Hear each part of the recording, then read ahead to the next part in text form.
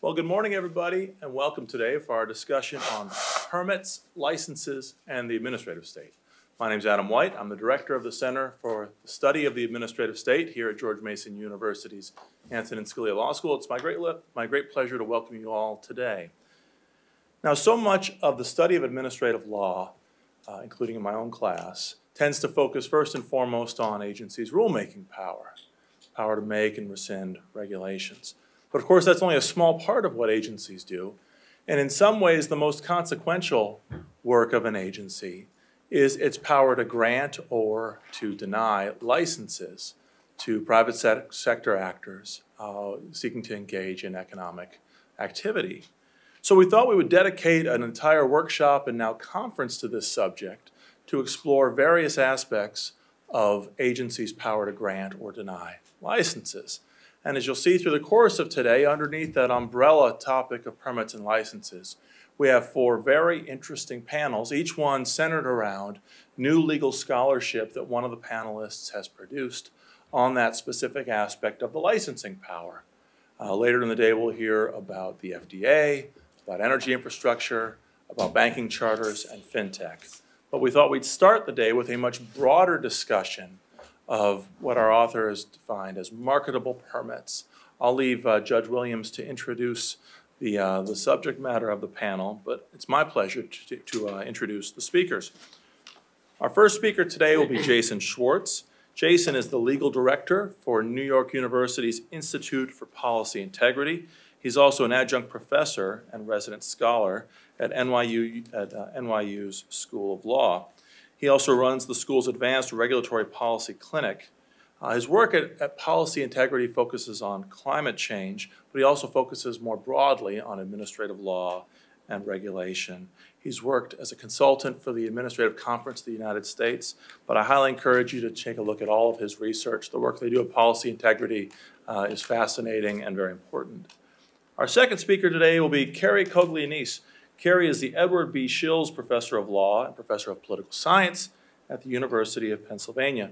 He also directs Penn Law School's Penn Program on Regulation, which publishes Reg Review, a website I highly recommend for updates and current affairs on regulation. Our third speaker today is Noga Morag-Levine, a Professor of Law and the George Rumel Faculty Scholar at Michigan State University's College of Law. Her scholarship combines a focus on environmental law and legal history, and we're very pleased that she could join us today to bring this added perspective of legal history to today's conversation. And the fourth panelist will be Thomas Hazlitt, the H.H. Macaulay Endowed Professor of Economics at Clemson University's College of Business. Professor Hazlitt writes widely on the political economy of regulation, especially, or most recently in his new book, The Political Spectrum, a history of the FCC's regulation of the radio spectrum. Today's visit is for him a homecoming of sorts after a long career at George Mason University's Department of Economics. And so it's my great pleasure to welcome him back to Arlington. Finally, today's discussion will be led by Judge Stephen Williams. Judge Williams was appointed to the U.S. Court of Appeals for the D.C. Circuit by President Reagan in 1986. He still serves on that court, now as a senior judge. Judge Williams' interests famously range widely.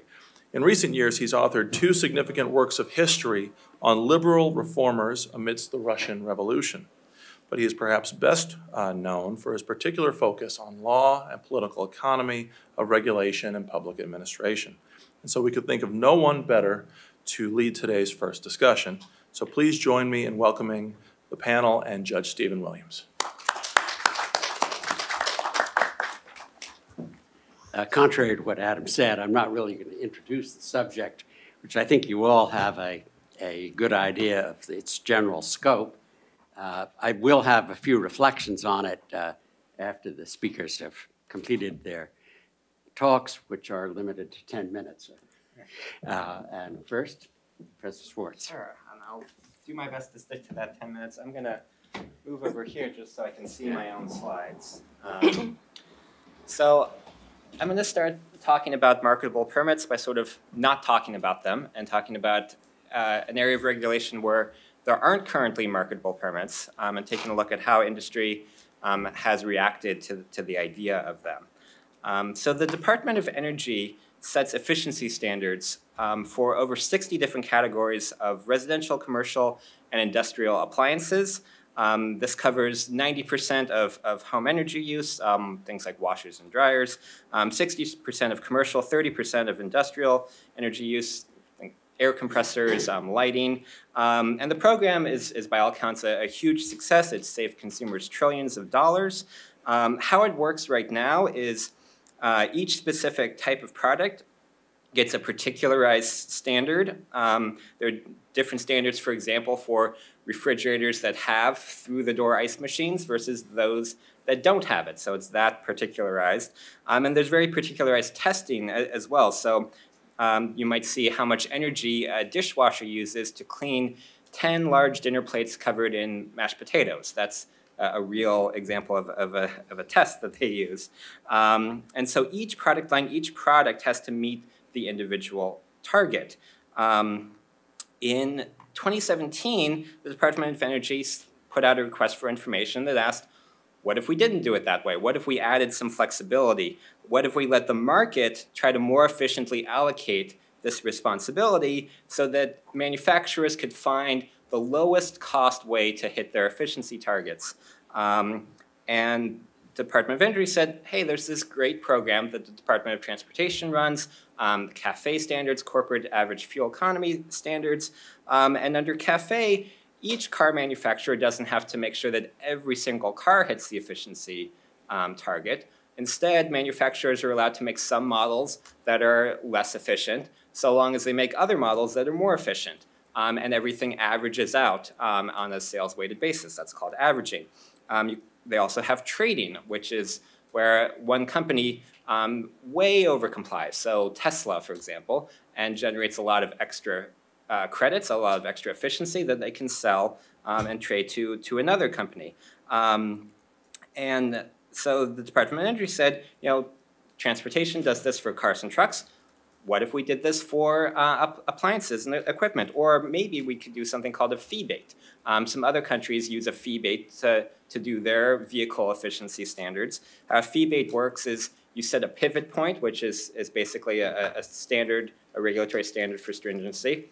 And if the industry doesn't hit that target, they pay a fine. But if a company overcomplies, then they actually get a rebate from the government. And briefly in passing, the Department of Energy's request for information also mentioned the idea of banking. Banking is where you overcomply in 1 year and save those credits to use it in a future year when you may not quite hit your target. They didn't spend a lot of time talking about that, but they mentioned it. That's also a piece of the flexibility that's in the CAFE standards. There were several ideas with market-based compliance flexibilities that the Department of Energy actually didn't talk about. They didn't talk about borrowing, which is sort of the mirror image of banking. Borrowing is where you miss your target 1 year, but you say, don't worry, I'll make it up in a future year. Industry historically has loved this idea, and the CAFE program does have a borrowing piece, but for whatever reason, Department of Energy didn't mention that as an option. They didn't mention offsets as an idea. This is where an unregulated segment of the industry can do something to generate credits so that regulated manufacturers can buy those credits. So for example, there are a lot of appliances that aren't covered right now. Set-top cable boxes are a notable example. There's a voluntary standard, but you could set up an offset program there. The agency kind of hinted at that, but didn't really get into it. They didn't really get into different kinds of allocation methods for some of these marketable permits. The idea of grandfathering, this is something that existing and large industries have usually really liked about compliance flexibilities. Grandfathering is when industry is given free allocations based on their historical need, their historical use of a resource, and then allowed to either hang on to that or trade it. Existing industry tends to really like this. It's sort of a free windfall, and it also can be used sort of as a barrier to entry because existing industry gets those allocations, New industry doesn't. New industry has to wait for existing industry to sell to them. And that's, that kind of approach to allocation is contrasted with more of an open auction. But neither of these were really addressed in the request for information. They focused on averaging, trading, and fee baits. And they said, hey, industry, what do you think about ideas? Industry did not like these ideas, at least according to their public comments. Now, granted, public comments may have an element of strategic puffery to them. There's an incentive to, for industry to position themselves publicly so that they can get more from the agency. But as we'll see in a minute, in a variety of other contexts and other rulemakings and public comments, industry has actually quite often supported market-based compliance flexibilities. Here, they did not. So you had at sort of the most enthusiastic end of the spectrum, Samsung encouraging more exploration of these ideas, a little more lukewarm reaction from a lighting company called Acuity. Carrier, a big company, said, we can't imagine how that would possibly work for any of our products, but you could maybe see if other people are interested in it. We're not, but maybe somebody else, sure. But then everybody else pretty much was against this idea. They called it ill-conceived, misguided, burdensome. This included large trade associations, large companies like Whirlpool.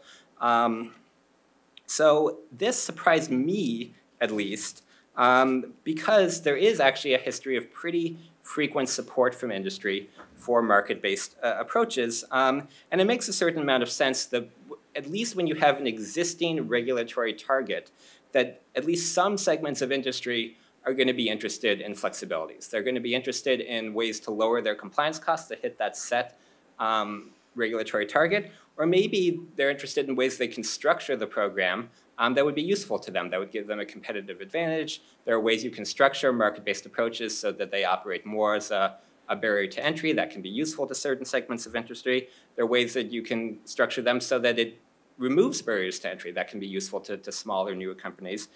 So there are a variety of reasons why you might think that industry would be more eager. And in fact, through history, and this is not a fully comprehensive list. This is sort of what fit on the slide. And it's not important to actually see or be able to read because I've helpfully color-coded some slides to just have some things pop out. But the list goes from everything back to the 1930s when there was essentially a cap-and-trade sort of structure set up for New York City taxi licenses, all the way through to the very famous acid rain market in the 1990s, and to now the now stalled Clean Power Plan for greenhouse gas emissions from large power plants.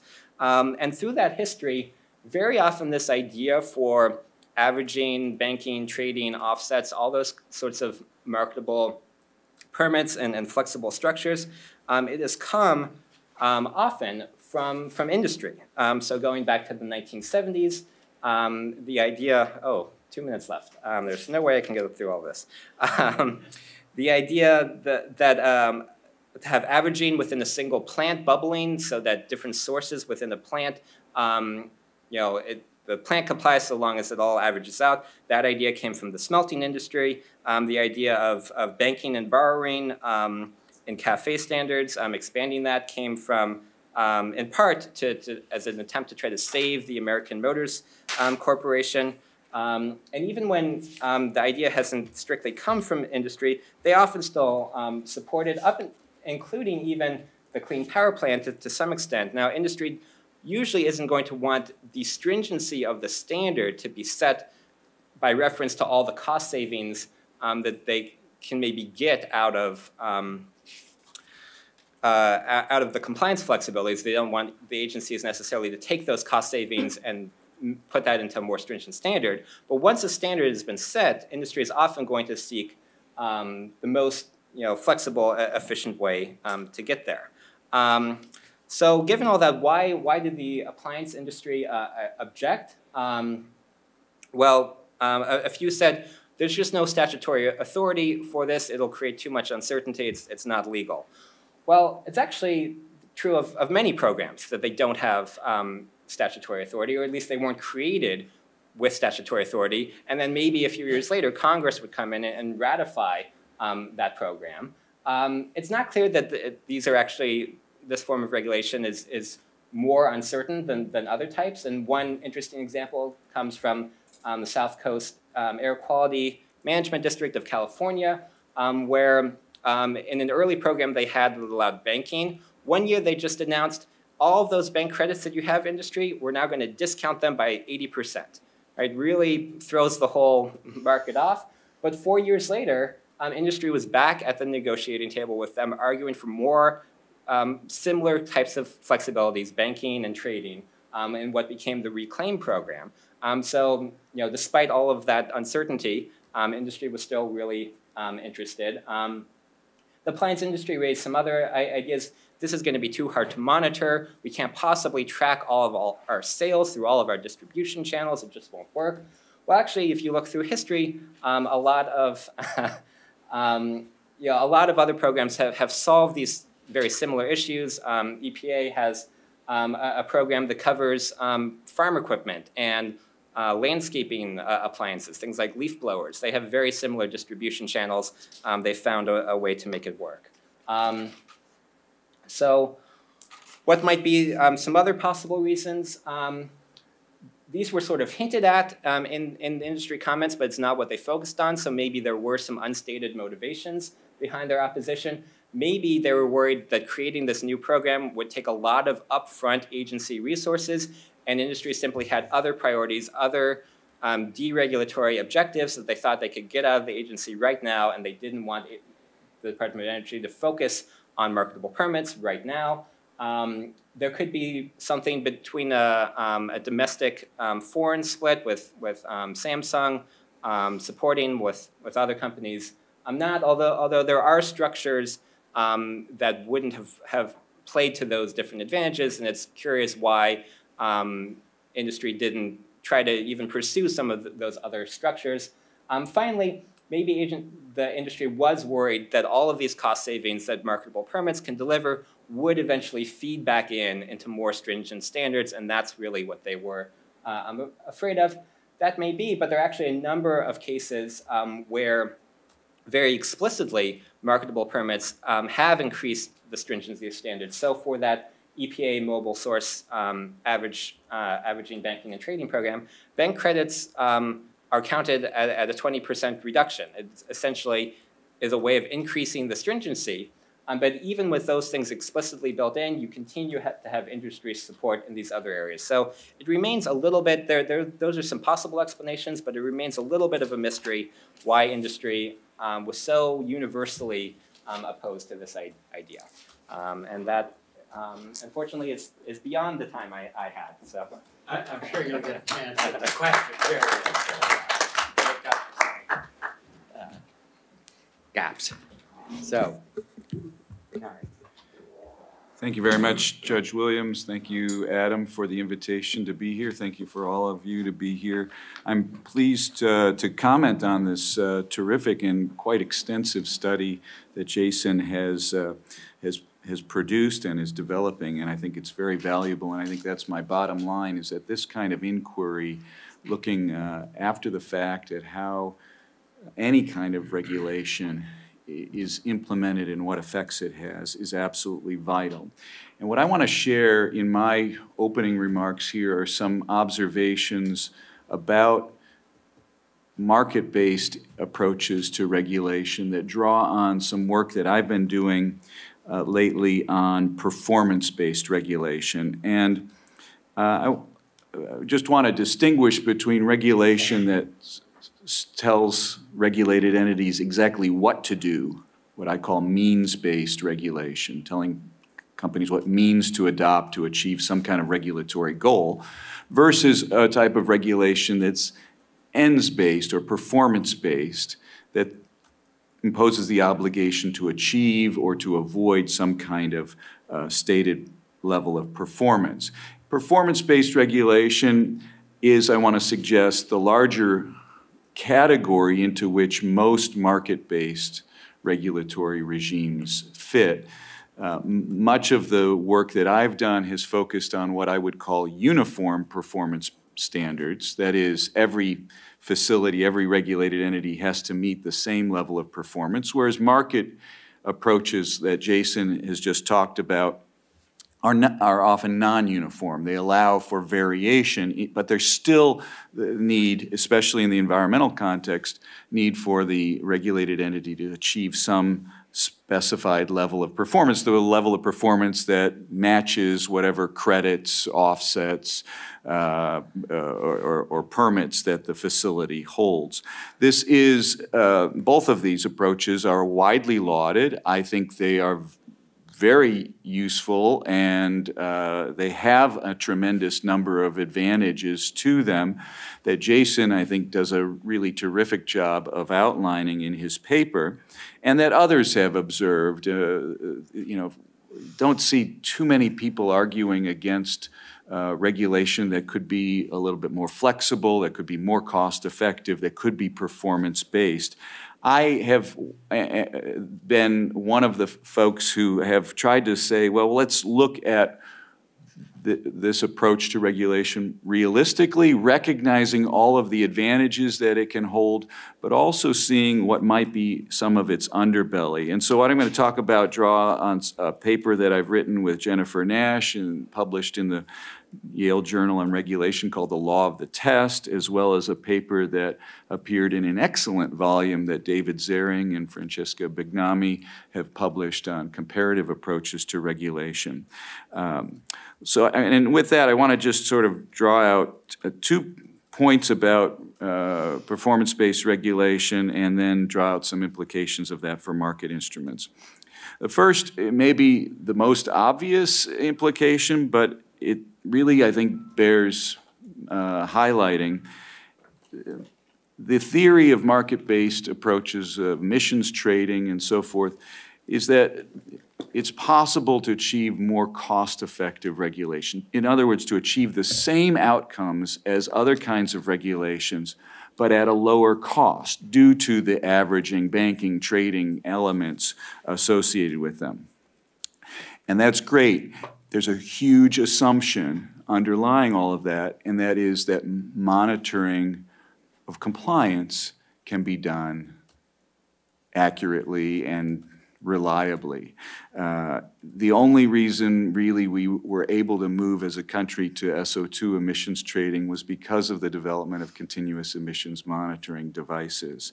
And so as we go forward and think about the applications of market-based approaches in other contexts, I just want to put out there that it's really vital to recognize that it's only going to work if monitoring is reliable. So that's the first point. The second point is that there are some, I think, underappreciated side effects to flexible approaches of regulation. The flexibility that is afforded regulated entities does permit the achievement of more cost-effective outcomes, but only if my first point holds, that we can reliably monitor and ensure that the outcomes are the same, but 2, to make sure that other values that society cares about are not compromised in the process of achieving those cost-effective outcomes. And in the realm of performance-based regulation more broadly, there are, I think, sadly, a number of instances in which other values have been overlooked by regulators, at least at the outset of creating a more flexible regulatory strategy. Let me give you 2 examples from the US and one from overseas. The overseas one comes from New Zealand, which shifted a number of years ago to a performance-based approach to building code regulation. And they said it was fine for companies to depart from what had previously been a very prescriptive building code set of standards to adopt more flexible construction patterns and techniques. And as long as they met the basic outcomes that the regulator cared about in the regulations, which was structural integrity. And so hundreds of thousands of building projects went forward under the performance-based approach. And it turned out that builders were able to save costs.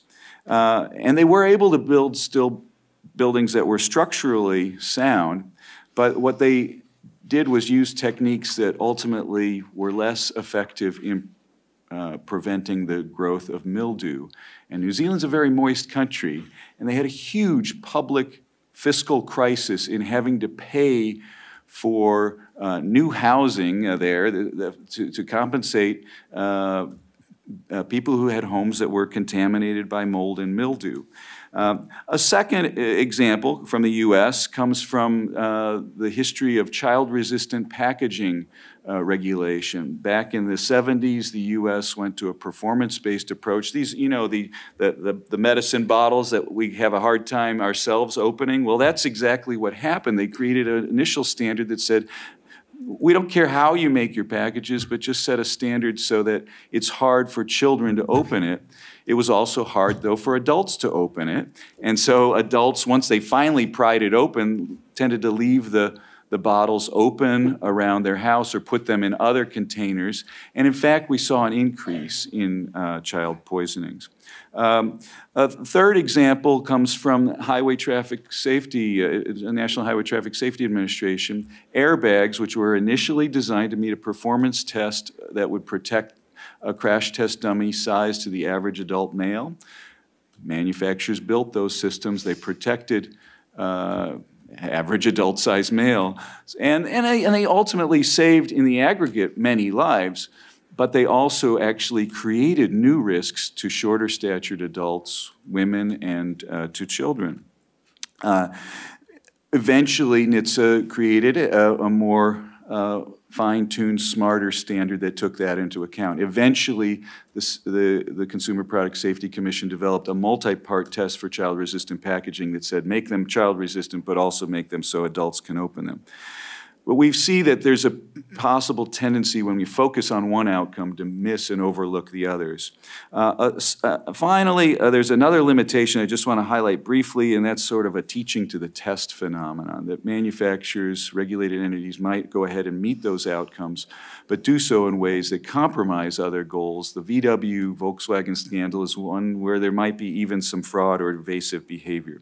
Now, fraud, evasive behavior, unintended consequences, those afflict any kind of regulation. But I think when it comes to thinking about these lessons, some of the underbelly of performance standards for market-based instruments, let me just close by highlighting at least 4 implications to worry about. One is the loss of compliance cushions, which Jason mentions, that with a lot of uniform standards, everybody is trying to get below that standard, and we actually have outcomes that, in some sense, overperform.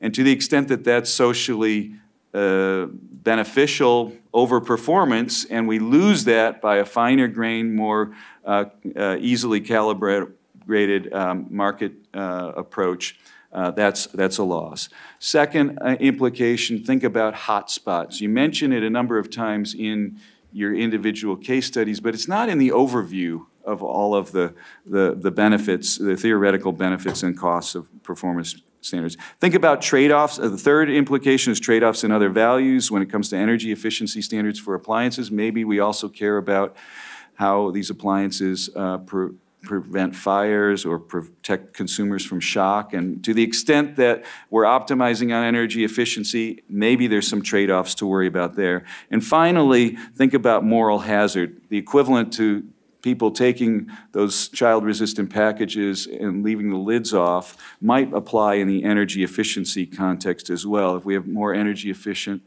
dishwashers, do people wash loads of dishes with fewer dishes? Do they leave their refrigerator door open more? Thank you. Okay. Thanks. Yeah. So thank you, Adam, for this invitation, and thank you, Jason, for a very informative and thought-provoking paper, and I look forward to hearing all the other papers coming today. Jason's research starts from an intriguing puzzle. Why would an industry that is currently subject to prescriptive regulation reject even the option of flexibility of tradable credits? And the article then proceeds to examine each of the arguments the compliance industry offered as reasons for opposing the credits against the findings of an impressively large body of work on the performance of marketable permits across multiple policy contexts. From this evidence, the article then concludes that the compliance industry's concerns are generally unfounded and hints that industry opposition might be motivated by reasons other than the ones its spokesman articulated. The bottom line reached is that the industry failed to meet its burden of proof, meaning that it failed to show why, in view of the overall success of other permit programs in improving efficiency, it, meaning the appliance industry, presented an exception to this rule. Why assume a default rule under which the burden of proof falls on those who dispute the desirability of marketable permits? One possible line of response is an argument based on a theoretical axiom on the greater efficiency of market-based instruments over prescriptive regulation. And that argument is indeed influentially present in the legal economic literature. This, however, is not, if I understand it correctly, the argument the article wishes to make. Instead, it seeks to offer an empirical case based on prior experience for the actual greater efficiency of these instruments. And for this purpose, it builds on examples of arguably successful programs across the sphere. I think this information is very useful as a broad background to the policy question at hand, but the appliance industry's core argument was that its circumstances differed from those that existed within successful programs, such as the acid rain and the wetland program. So evidence based on the success of these and other programs can't answer its concerns. Moreover, unless we treat the superiority of tradable markets as an axiom, it seems reasonable to assume that the efficiency of these markets would vary, in particular due to differences in marginal compliance costs and hence opportunities for trade, as well as differences in transaction costs associated with setting and operating the market. In order to know where along this spectrum appliance markets are likely to fall, we would want to look at the experience gained in as close an economic context as possible. I think the CAFE standards are a good example in this response, but I'm not sure whether wetland mitigation would speak to the concerns of the industry. An economist in the Treasury Department, as well as others, have disputed the views of the industry, but preferring the assessment of these experts over the intimate knowledge of the industry leaders seems somewhat paradoxical. Isn't the starting point for incentive-based regulation the idea that firms understand their cost structure in ways that bureaucrats cannot possibly know? Carrie already touched on the hotspots issue. I didn't initially think that this was a concern in the appliance context, but some of the comments did raise it. Differences in the potential of trades to create hotspots are among the most important reasons for case-by-case analysis of the benefits and drawbacks of marketable permits. Concerns regarding hotspots are raised increasingly frequently. Of course, distributive concerns can be mitigated through geographical limitations at times, but only at the cost of decreased opportunities for market participation. From the perspective of industry, hotspot issues are likely to increase the chance of litigation and related uncertainty. As the economist Tom Tiedenberg, a founding father of marketable permits, conceded in an article back in 1995, when emission location matters, the dominance of economic instruments over traditional command and control strategies is less clear-cut in practice than might appear in theory. So to summarize my argument so far, I think the empirical evidence necessary for policymakers and industries to make informed choices between regulatory instruments must be closely tailored to the circumstances of the particular industry. Rather than an axiom regarding the inherent superiority of marketable permits, we need an inquiry that allows us to discern where and when marketable permits are likely to outperform prescriptive regulation and where the opposite might be true. In the remainder of my time, I'd like to take the search for lessons from history regarding the future of tradable permits in a somewhat different direction. The research on the presumed superiority of marketable permits has only in part been based on cost savings and related economic efficiency arguments. No less important have been arguments rooted in normative political theory. The view in a nutshell is of direct permit-based uniform regulation as somehow illegitimate and un-American. It is a sentiment shared by conservatives and liberals within the legal academy. The argument made its appearance in a series of articles written during the later 1970s and early 80s in criticism of the technology-based regulatory regimes enacted under the Clean Water Act and to a lesser extent the Clean Air Act. A prominent example is Bruce Ackerman's and Richard Stewart's article, Reforming Environmental Law, the Democratic Case for Market Incentives. One indicator of this view is the adoption of the military term command and control as a synonym for direct regulation, a synonym designed to serve as a shorthand critique of the legitimacy of such regulation. In a 1986 article, Richard Stewart commented favorably on this semantic turn when he wrote, "For good reason, the prevailing federal system of regulation is widely referred to as command and control regulation, an epithet that reflects the normative depreciation that infects this form of regulation." 2 years later, he described the same regulatory system as nothing less than a massive effort at Soviet-style planning of the economy to achieve environmental goals. Echoing Stewart, Cass Sunstein coined the combined term Soviet-style command and control regulation. In the political context of the time, there was hardly a clearer way of casting the relevant regulatory practices as un-American. For the origins of these critiques and any lessons to be taken from history, allow me to venture back to the start of the 19th century. I warned Adam about this. The first administrative regime requiring chemical plants to use available pollution control measures as precondition for operating was established, perhaps unsurprisingly, in France under a decree enacted in 1810. I said unsurprisingly in France. What you might find more surprising, however, is to learn that the regime was created by people who were the owners of large chemical plants and with the support of the chemical industry, which gained in the deal immunity from removal through legal interventions initiated by their neighbors. By the 1850s, this approach spread throughout Western Europe, Britain excluded. In Britain, reform efforts patterned after the French model were resisted throughout the first half of the 19th century as centralization incompatible with common law principles. And they were resisted not so much by the industry as by the lawyers in Parliament. Nonetheless, by 1863, Britain began to create its own version of permitting under the Alkali Act with the support and encouragement of the chemical manufacturers. It would be another century before the beginnings of a national environmental permitting regime in the United States, regimes that were soon thereafter criticized as command and control.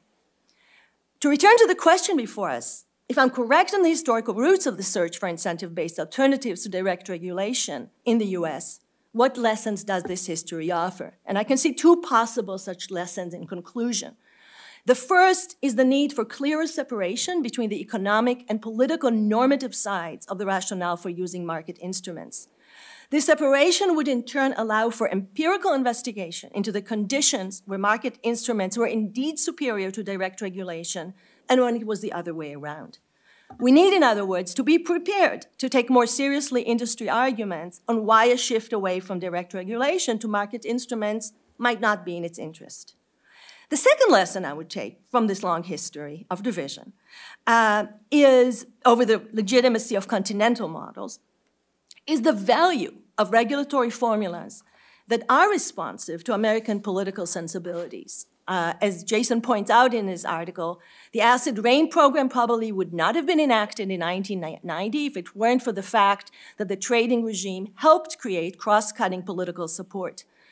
A parallel opportunity these days can perhaps be found, though this is not trading but taxes, can be found in a carbon dividend plan initially proposed by former Secretary of State George Shultz and James Baker, supported by bipartisan coalition, including the Exxon Corporation. The basic outline is the fee on the emission of carbon dioxide, a dividend paid back to the American people, and immunity for industry against climate liability lawsuits. In offering a formula for forging coalitions and bridging divides, marketable permits and other market-based instruments can indeed be a beautiful idea, as the CEO of the American Electric Power Company came to believe. And so in conclusion, I want to thank Jason again for really making me think about a lot of new ways about this issue, and also for posing the question that I wish we would ask much more frequently in our political debate: what can we learn from history?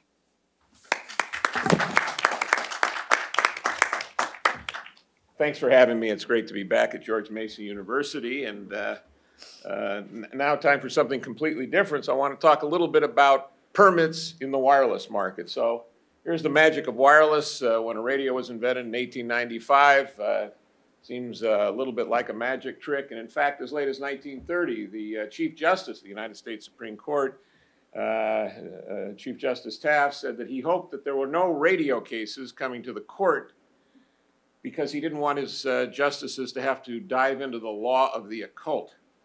So we're going to dive into the law of the occult and see how this tumultuous market has developed with tremendous momentum for reform and now kick back the other way. So the topic of the day actually in wireless markets is 5G, 5th generation. It's supposed to be better, wonderful, more of everything. I know that you were hoping for that.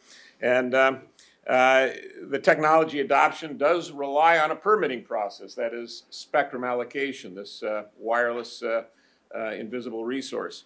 This is traditionally conducted under command and control, public interest allocations, and traditionally, not so much now, but traditionally under very narrow specific authorizations defining what exactly can be done. And in fact, in 1927, the United States Radio Act that led the way for global policy, in fact, the first sentence of that act says no vested claims in the ether, okay? No property rights. That's the first sentence. That's the point.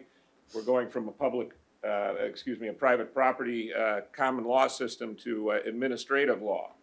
So what's happened over time is that the infirmities of that system have been widely noted and criticized, and broad support developed for liberalization, which in this market is called flexible use, allowing the licensees, private parties that compete in the marketplace, to determine what kinds of service or applications or business models that in fact can be provided and let competition be the test. In fact, there's been great progress, but every generation reconsiders property rights. And we're having a debate today over 5G policy, and there's a wonderful, wonderful split between US and Europe policy on something called the 3.5 gigahertz band that I'll talk just a little bit about. And in fact, it's interesting politically because Europe is quite liberal, and the United States I would call dirigiste. Okay, so I've already told you about the Radio Act, preempted private property rights. So we went to administrative allocation. This was in 1927. And in fact, this was a system best called cartelization because the incumbents were very much in favor of this system. In fact, the National Association of Broadcasters came up with the actual language of public interest, convenience, and necessity that was in the act. And rigid assignments were made to do particular things, not to experiment with new technology, services, or business models. When new applications came to the market or were possible, there were long delays in putting out spectrum, allowing those radios to be used. Obviously, there were anti-competitive outcomes as a result, and great innovation suppressed. A classic example being FM radio that was basically killed for 30 years despite its superior performance to AM, and it sensationally involved the humiliated condition and the eventual suicide of the great inventor of radio in the 20th century, Edwin Howard Armstrong, professor at Columbia. The intellectual and legal premise for this system of administrative control was that the market left to itself would fail. There would be a dissipation of resources, and in fact, there would be a cacophony of competing voices. Private markets could not handle this. This is a quote from the United States Supreme Court. Cacophony is misspelled. I always leave the misspelling in.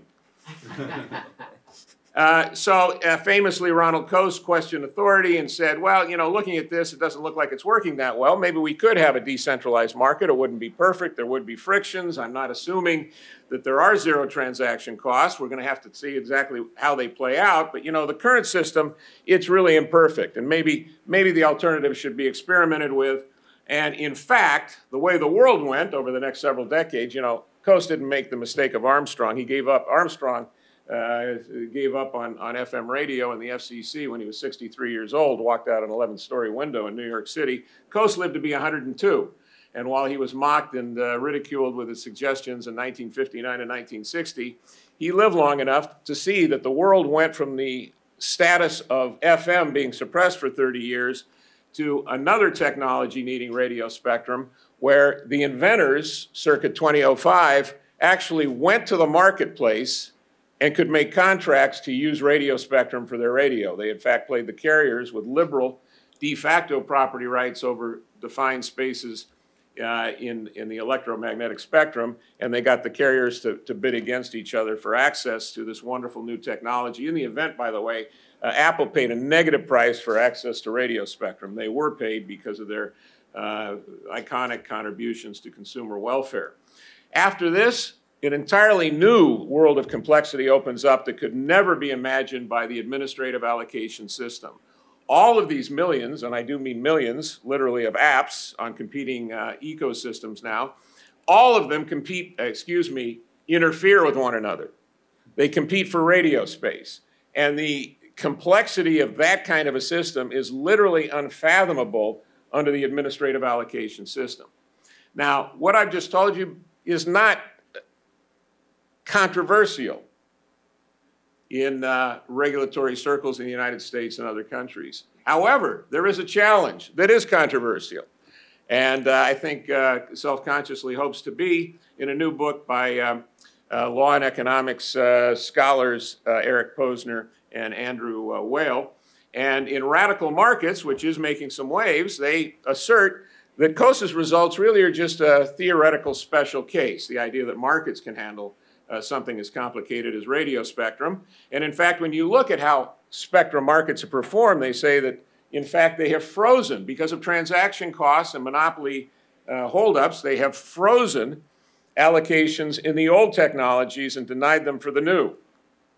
And in fact, auctions for internet advertising work so much better than auctions in the spectrum market. A related paper by one of the authors says that, in fact, a recent 2016, 2017 auction held by the FCC where TV stations were paid to go off the air and then the spectrum taken, allocated to new liberal flexible use licenses and purchased by wireless carriers for mobile. It says this recent FCC incentive auction highlights how long renewable licenses, in this case for TV broadcast, have sometimes delayed changes and incurred huge costs. Well, full stop. In fact, there's a very explicit legal reason why the television band is today, as allocated in 1952, still the television band, and that is because those licenses do not permit a change of use. And this is from, there are many sources. I'll give you a good book on this that was published last year. But here's another good book, published a decade ago by Michael Heller, professor at Columbia Law School. The second paragraph is of some interest. He's talking about TV stations that were given new digital licenses. And it says, even if they were due some compensation, it wouldn't need to be in spectrum limited to over-the-air digital broadcast. That is to say, there's only one business model, there is only one technology, there is only one transmission system allowed for over-the-air broadcast TV licensees. There is no change of use. It is not a spectrum permit. It is not a property right to use radio waves as competitive market conditions or the licensee would insist. Now, despite the fact that is in the middle of this regulatory system, the FCC did not make the switch to overcome market problems, but to get away from political problems within the non-market failure of holding up new technologies by a 1952 allocation. The other side is that massive aggregations have put together efficient configurations of these shards of property rights that have come into the market in the United States, uniquely in the United States, by the way. This is just a recent count from the Federal Communications Commission as to how many actual mobile wireless licenses the major carriers in the United States hold. It's over 60,000. I'm fairly positive it's a miscount. It's much higher than that.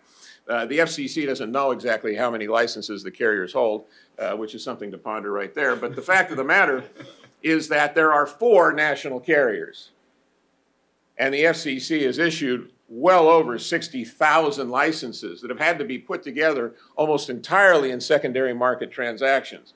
Now, putting those efficient aggregations of spectrum together is the tip of the iceberg. What's really happening is a lot of vertical integration where networks and spectrum are held together. This enables the world of wireless, hundreds of millions of subscribers, thousands of devices, hundreds of thousands of applications. All that we get over the air now in these amazing innovation ecosystems and the emerging Internet of Things and these wholesale networks, all kinds of transactions, and even the technology upgrades, 1G, 2G, 3G, now to go to 5G, fifth generation wireless. This operates in a very liberal space. It could not possibly be designed by administrative allocation. And in fact, one of the arguments made for how well the FCC did was that they managed the interference between the TV stations and how complex a task that was. This is a 2017 paper that deals a lot with the computer science of actually moving these TV stations around and making sure that you mitigate interference. And in fact, there's 2.7 million pairwise constraints just in the TV world. Very interesting that this would be an advertisement for government regulation of this market over the marketable permit scheme. In fact, this is phantom interference. This is over-the-air broadcast. This is I Love Lucy. This is a technology that's been bypassed by at least 2 generations of transmission platform technology, first being cable, second being satellite, and now we're into the next, which is over-the-top online broadband. So this is phantom interference. This is where the regulators have concentrated. As we stand here today and beyond 2020, we will have 35 over-the-air TV channels. Nobody's watching this stuff. Nobody has to watch this stuff. It was great back in the day. It did deliver something of value. It way over-allocated, went too long, was rigid. The marketable allocations that have come in into some parts of the market have not cleared out and haven't been extended to the television market. And so the complexity that we see, it's absolutely clear from the TV example and from the other markets that are going that all of these applications in this space, millions of customers, millions of applications, are able to actually coordinate through market competition and a relaxation. Now, this is being challenged, and I'll just mention this. The test today is that for new 5G technologies, there's a band that the entire world is putting out into the marketplace. It's called 3.5 gigahertz. And the United States has a very complicated scheme. I won't go through it now because I'm out of time. But I will just note in this one chart, which is too much text, but the U.S. is at the very bottom. These other European countries are already putting out broad, liberal swaths of spectrum, putting it in the hands of 3 or 4 national carriers, getting services introduced to the market.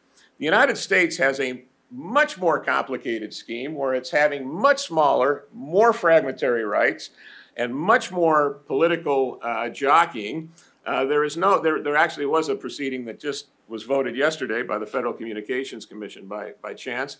And it's going to take a long time to get very little spectrum out of the marketplace. And in fact, in Europe, you're seeing headlines like this. Spain puts out these broad, marketable swaths of radio waves, and you're going to get a launch soon. You're not getting that in the United States, and I predict that you won't see it for a long time. But it's a great comparative economics experiment. It's a dissertation topic I would recommend to your students. And I know what the answer is because I've already seen what's happened in a very parallel proceeding called the TV white spaces, which theoretically works to share on government rules, and in fact, it can be compared to what we see for 300 million customers using that liberal property rights regime in mobile versus the absolute failure of these TV white spaces to share TV band spectrum under government sharing rules. And that's it.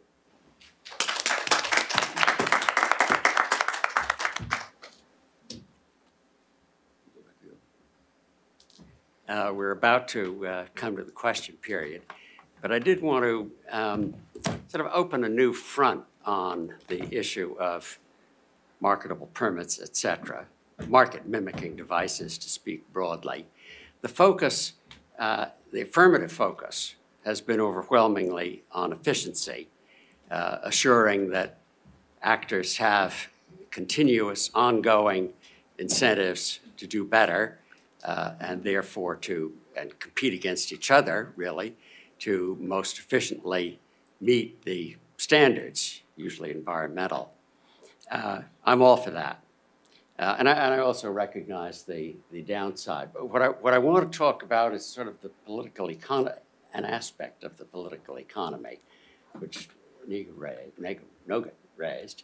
And that is that many of the command and control things set parties against each other really quite unnecessarily. And I'm thinking particularly of the new source performance standards, which apply to an old plant that the owner wants to improve. And actually, sometimes the improvement that the owner actually wants improves environmental conditions, but it also is a major change. If it's pronounced a major change, then a slew of additional regulations apply. So what you have is usually power plants locked in combat with environmentalists, and both of them seem in a way right. The environmentalists are saying, look, this is an old plant, but for these rules, you would have discarded it long ago and put in a more efficient plant and a plant that meets environmental standards much better. But because of they tend to blame the operator because of your persistence, you're going to keep this old plant operating on old-fashioned rules while there's a better alternative. The plant owner says, well, you know, Congress has set up these rules. As long as our change is not major, we can do it. Under these rules, it would be wasteful and expensive for us to treat it as a major change. So we're going to fight all the way on that classification. With I think it would work, I think with taxes, with cap and trade, probably most of the splendid list that Jason laid out at the beginning, all that could be avoided. The owner of the plant would have an incentive to choose between continued emissions and putting on things that improve matters, and would be paid, would get benefit for the positive environmental changes that it made. It's interesting. I don't know if you've read Steven Pinker's wonderful book, name's escaping me, The Better Angels. And he refers to le doux commerce, French phrase, in contrast with their dirigisme. And that is the recognition that commerce, the ability to trade between people getting rich through trade rather than people getting rich through assault, capture, so forth, use of government as a bludgeon, whatnot, essentially makes for a more peaceful and harmonious society. The doux commerce, sweet commerce. So when you think of the dirigiste French government, besides looking at Tom's wonderful example of how it is outpacing America's supposedly liberal viewpoint, think of le doux commerce and the ways in which these market mimicking devices can move us in that direction. So now we're ready for questions, I guess. If people have brief, if panelists have brief additions they'd like to make, we could start with them, but otherwise go to the You're the man of the hour, do audience. I would just like to thank my fellow panelists for their feedback, giving me a lot to think about, but I'm more interested to get the questions from the audience. Yes. I think a microphone is coming to you. Hi, so Jason, I haven't read your paper yet, but I'm very excited to read it. I had a comment that maybe you cover or not, but so this DOE's request for information, so that came out about a year ago, November 2017. And kind of jumping off of Judge Williams' point too, the political economy of this. So might it be that the reason that industry is not on board with with this flexibility in the standards is that there's an alternative, that maybe Congress is more sympathetic to loosening the whole statutory regime, and that might be their strategy going forward. So don't put Trump administration, don't go this route, help us go this route. Have you seen anything about lobbying for something like that? Is there a movement underway for that, and could that explain some of this? I've not seen anything about lobbying Congress. I've not looked for it. That would be interesting to look for. I have seen some of the same commenters pitching other ideas to the Department of Energy, other ways to reform the standards. And I do think, even though they don't say it in so many words, that this is possibly one of their unstated motives for opposing this particular type of flexibility, is that they're focused on other things, and they just can't, they have to prioritize. Actually, in one of Tom's papers on why the industry eventually gave way to auctions in the spectrum context, Tom posits that one of the reasons is that the industry had just gotten a pretty good deal, but it required them to do a lot of other work with the agency. They now needed favorable regulations to come out of the good deal that Congress gave them, and they were so focused on that they just didn't have the bandwidth to oppose the auction, and so they sort of relented. And so definitely, different priorities could come into play here. Yes.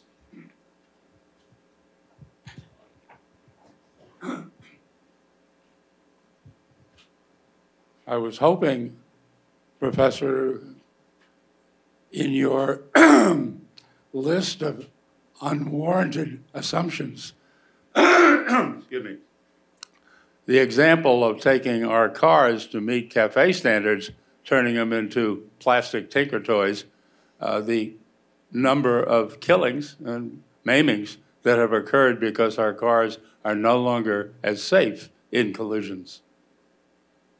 Sure, that's just another example of a trade-off, right? And when we focus on one, and we set that as the legal obligation, there may be a tendency to overlook, discount entirely even some of these other aspects, other values that we care about. Yes. I have a question to the panel, not based on any legal or economic analysis, but on some work analysis. Years ago, many years ago, I was a buyer for household products for a major department chain. And later in that, in life, I became a designer for heat exchangers for chemical plants. And when I compare the two products that you looked at, it seems to me that if you want to judge why industry opposes these based on your analysis, it seems to me that the regulatory regime has bestowed a huge economic rent on the producers of retail products subject to this rule, which don't exist when you look at industrial components like a heat exchanger and a scrubber.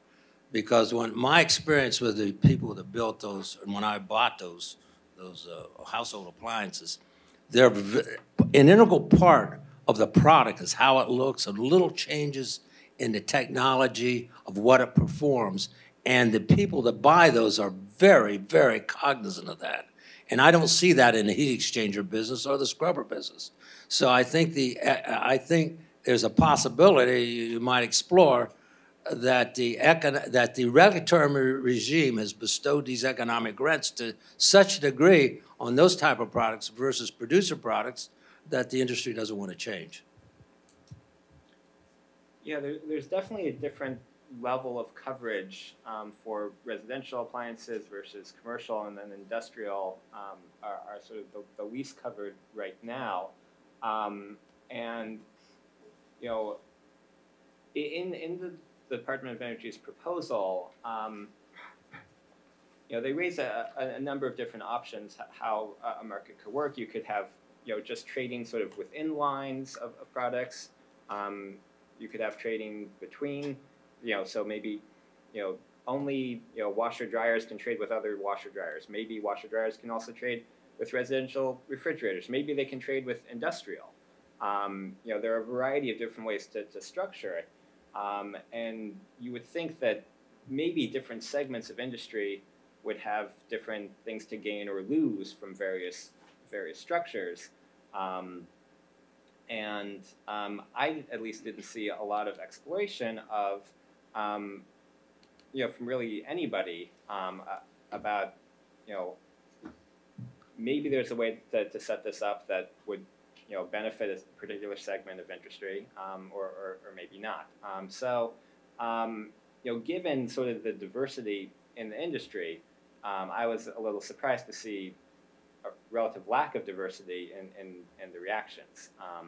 But I think that is something I should look closer at, is the differences between manufacturers focused more on residential versus industrial.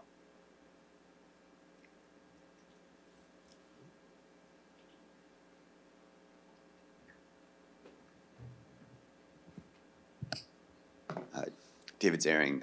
So this is, I'm just trying to, this may sound like it's a sort of naive question, but I don't see industry itself trying to provide or create these sorts of markets.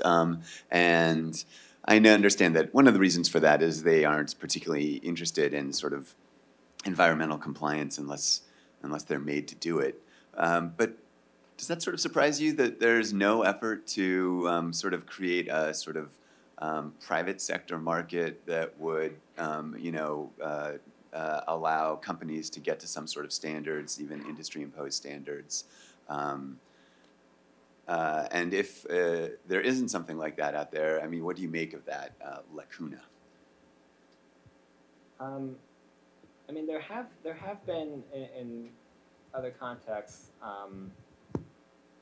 some sort of voluntary offset markets, in particular for carbon, where there was the voluntary creation on the Chicago Trade Exchange of these offset credits that could be traded and then could be sold, all sort of on a voluntary basis for companies that wanted to claim, oh, we're carbon neutral because we've bought all these credits, and so there have been some examples of sort of voluntary schemes that sort of mimic some of these market-based approaches. Why something like that hasn't developed in this context, it's not something I've specifically looked at yet. There are some voluntary industry standards. I mentioned the set-top boxes. There are some programs where appliance efficiency and equipment efficiency has sort of been voluntarily incorporated into maybe a state or a country has a renewable electricity portfolio standard where utilities are required to either buy renewable energy or reduce demand or some combination. And sometimes appliance efficiency gets brought into that mix, where you'll have a utility paying people to buy more efficient water heaters and refrigerators, and they get to count that as a credit towards their obligations. But that is really sort of distinct from this regulatory regime, and I've sort of rambled around your question a bit now, which is to say it's not something I've specifically looked at, and so I don't know that I have a great answer. Isn't part of the answer the market itself? I mean, we're talking about market-based regulatory instruments, but the choice about how to design a regulatory system is embedded in this larger competitive marketplace. And voluntary approaches just in general are, to the extent that they have some companies internalizing some externalities voluntarily, that puts them at a competitive disadvantage to their peers.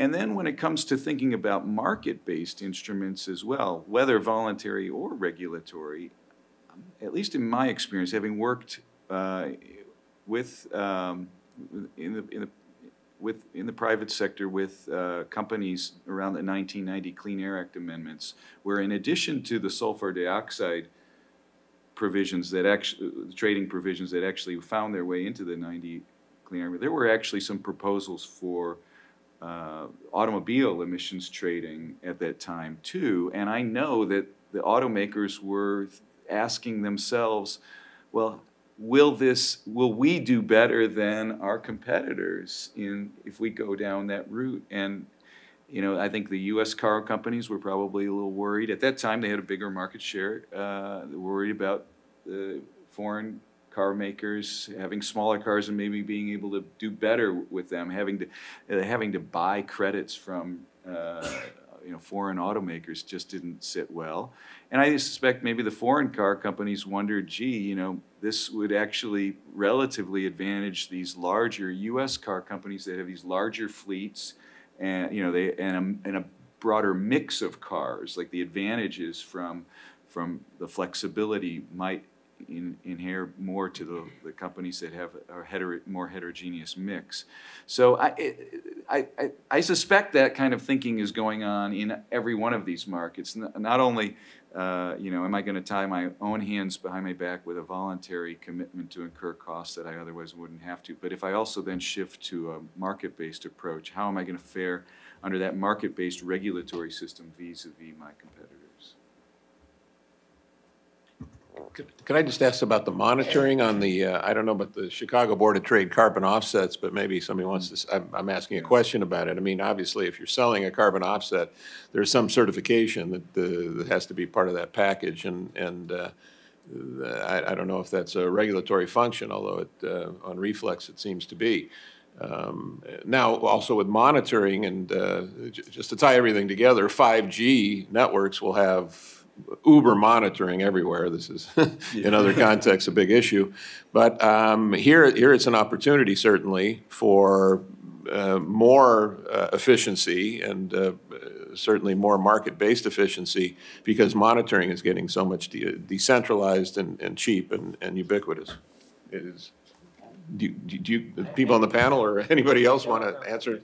The Chicago carbon credits were monitored. I don't know that. I think monitoring in general with these voluntary initiatives is a persistent challenge. It's a big challenge with non-voluntary regulation too. Right.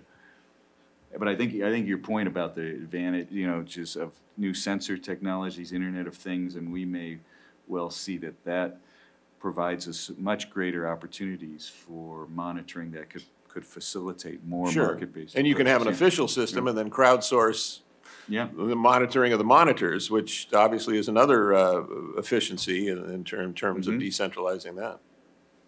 So, you'll humor me, I have two questions. First, as an Iowan, I spend most of my waking hours thinking about ethanol. And obviously the EPA, the EPA, they constructed a market of sorts with the Renewable Fuels Credit Program, and they created the RINs, Renewable Identification Numbers, to track all these gallons of biofuel that were being blended into gasoline. And then there were real questions about how well the market was working, how well it was constructed, and at one point the EPA signed an MOU with the CFTC, hoping to sort of borrow or rely on the CFTC's expertise in markets in constructing their own. And so I guess my first question is, when any one agency is thinking about building some sort of marketable permitting scheme, to what extent should they home grow it, and to what extent should they rely on the expertise in other agencies? Or maybe even, is this something, the White House's OIRA should oversee across all agencies? I'm curious about that. And my second and that's for everybody. And my second question, also for everybody, but first and foremost for Tom, since he brought it up.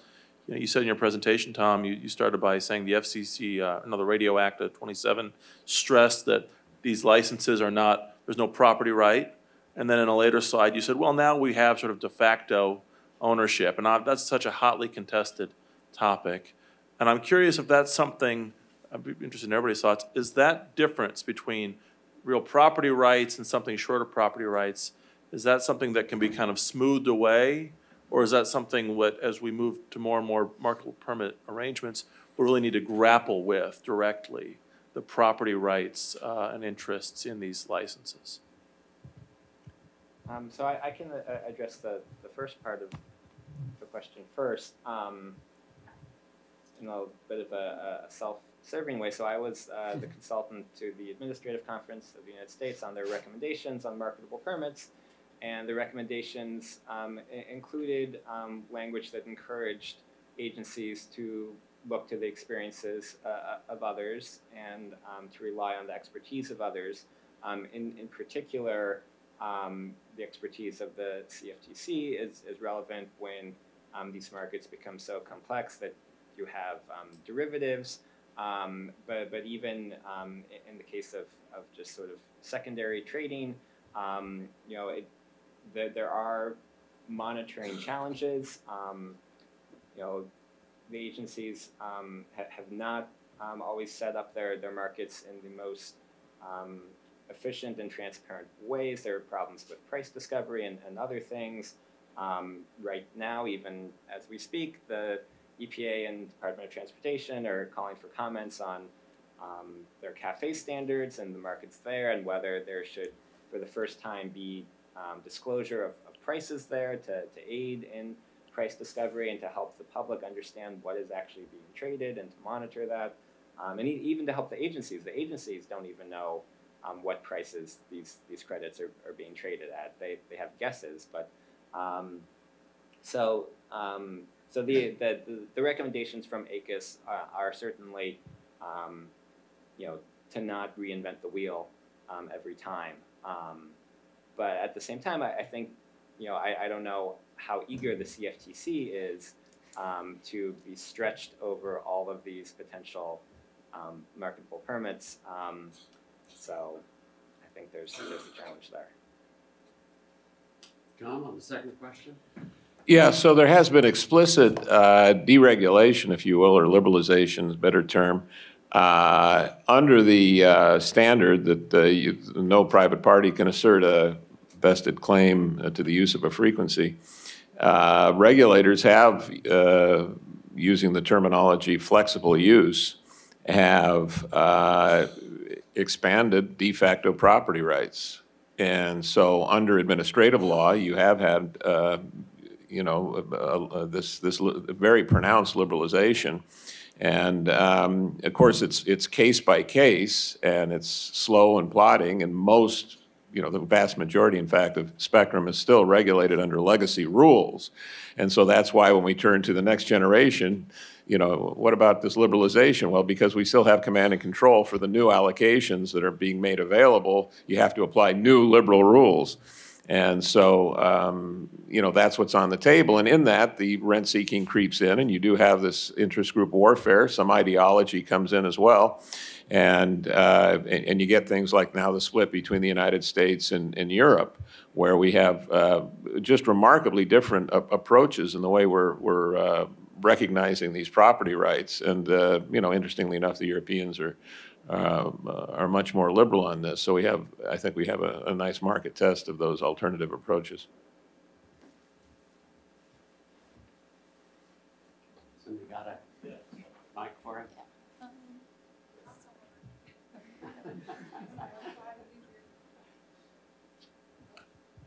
Good morning, Patrick Littlefield. Very interesting discussion. I'll go to the Internet of Things.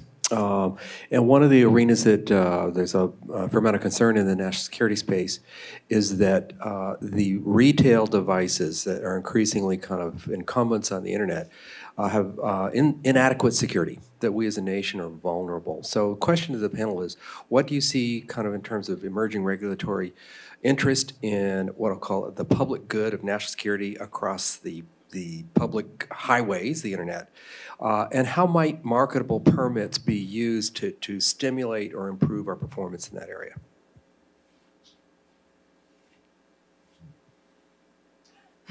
I mean, when you're dealing with security in general, and I think this applies also to cybersecurity as well, it's a much more challenging in so many ways to regulate. The part of it is because the problem is dynamic. There's you can patch one hole and the smart enemy is going to find another, right? So that's one thing. You've got the dynamism.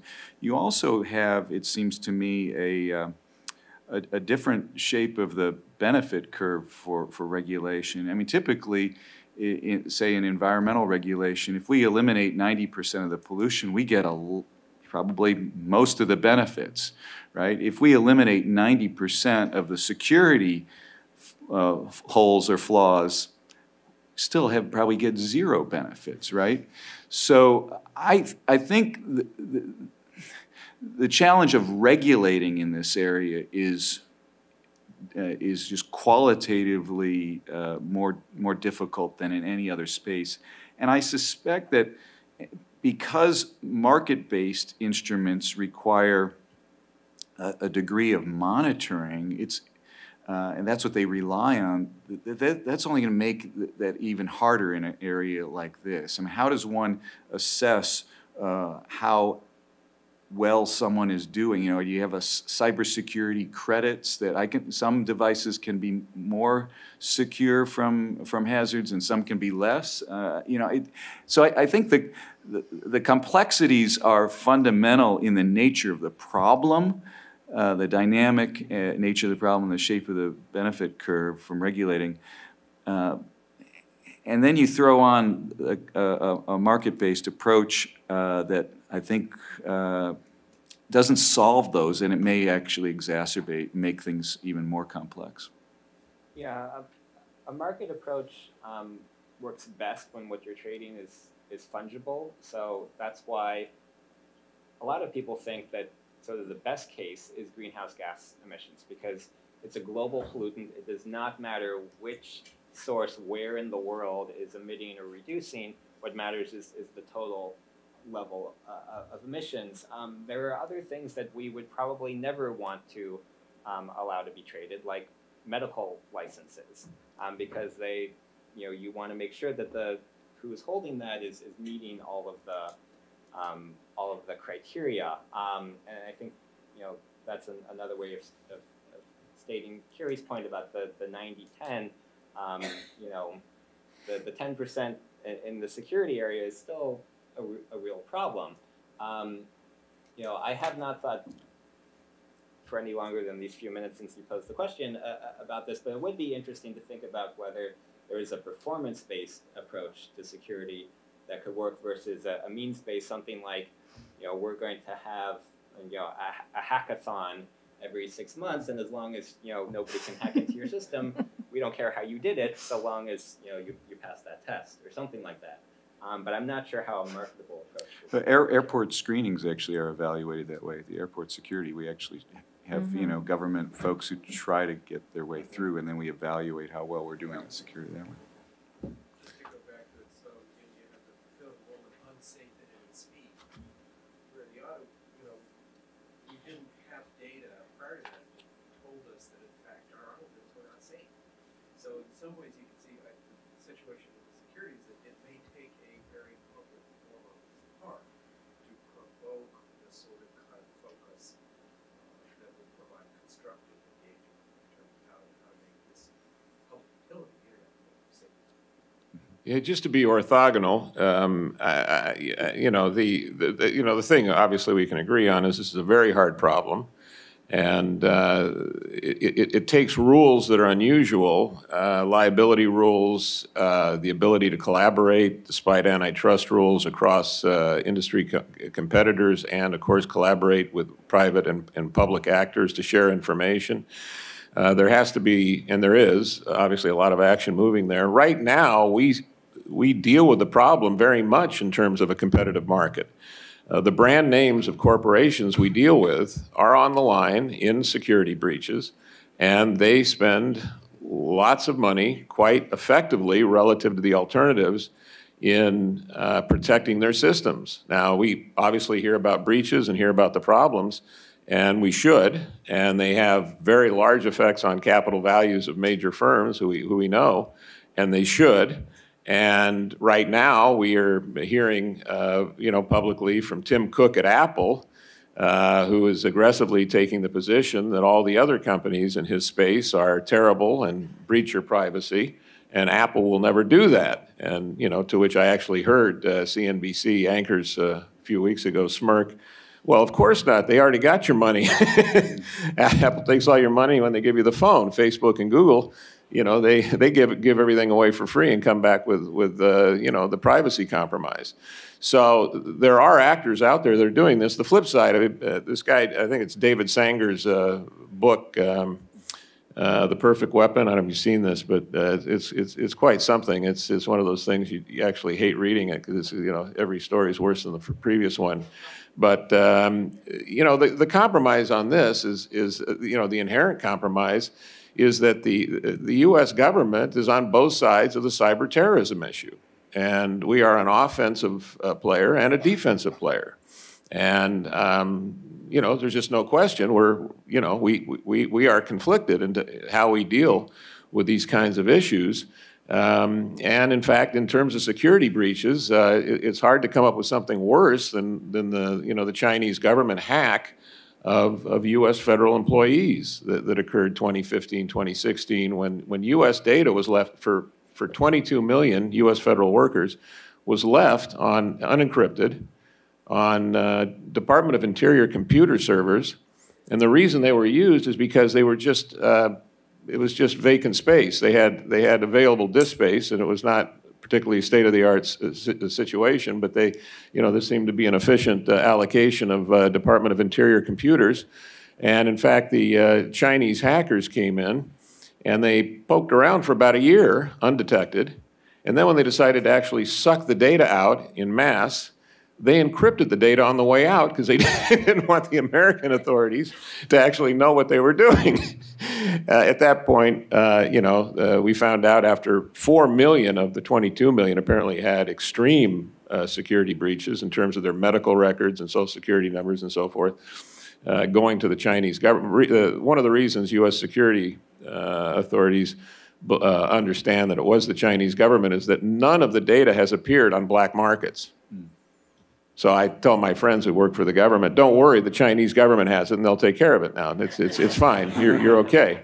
But private actors would presumably sell the data. But you know, the state actors, obviously, they face the same challenges, and they're in a different you know, funding and incentive structure, and some of these things just completely get beyond their grasp, and so it's a rocky road all the way around. I see Adam about to close us down, but I did want to close by quoting Aaron Waldowski, who's been dead for 20 years, I don't know, a long time. But I left them, and then we walked around the courthouse a bit, and I remember one line of his: "You can ruin a country just as thoroughly with market mimicking devices as by command and control." It all depends on the numbers. So, thank you. Well, on that cheery note, I do want to say this is such a wide and rich subject that we're very grateful for all of our speakers' contributions on this, and especially grateful for Jason's paper building on his work for ACUS. A theme running through today's conference is that the paper that Jason wrote is available on our website in its current draft format, and I hope that when it's published, it attracts a lot of attention and further discussion. But in the meantime, please join me so much in thanking all 5 of our speakers.